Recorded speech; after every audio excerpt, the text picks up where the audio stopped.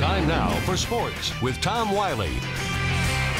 Welcome back. With the NBA draft looming this week, several free agents are waiting to see where the dominoes fall before they can even consider signing with teams. One of those players is former CMR star Josh Huestis, who took some time off from training in Las Vegas to return home for his third annual basketball skills camp in Great Falls. His message for campers this year is to play for love of the game, something he's had to remind himself a lot over his 5 years as a professional.